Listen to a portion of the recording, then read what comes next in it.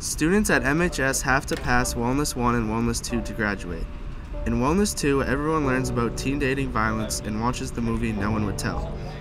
I took Mrs. Fogarty's class last year, so I decided to ask her why she thinks that despite kids' knowledge of the signs of an abusive relationship, why it still happens at MHS.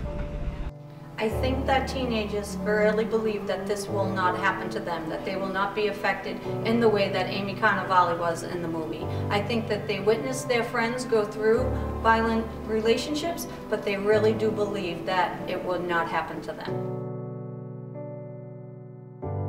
Unfortunately, I think for teenagers, they believe that it's physical violence, but I think the verbal violence is out of control. If you see signs of possible abuse, text Love Is to 22522. Do not be afraid to tell because you're only helping and possibly saving someone's life. Also visit the following websites for more info on abusive relationships.